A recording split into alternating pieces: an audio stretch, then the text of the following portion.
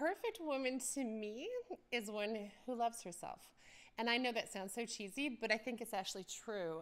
I see beautiful people all the time.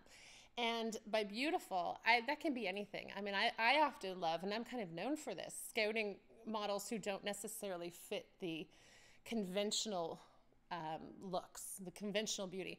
But to me, the one that always stands out is the one who has the most confidence, the most self-love. That is the one that shines. That is the one who walks into a room and changes it.